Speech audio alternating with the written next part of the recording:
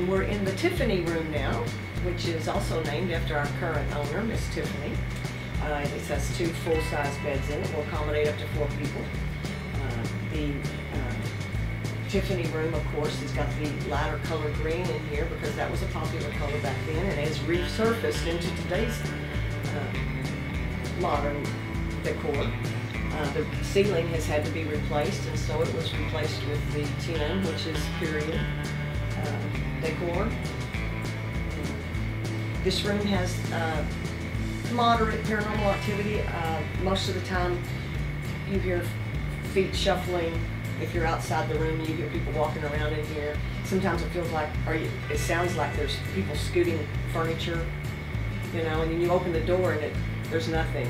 It stops, you know. And then if you're staying in here, the very first time I came to Miss Molly's, I was in this room and I heard someone calling my name.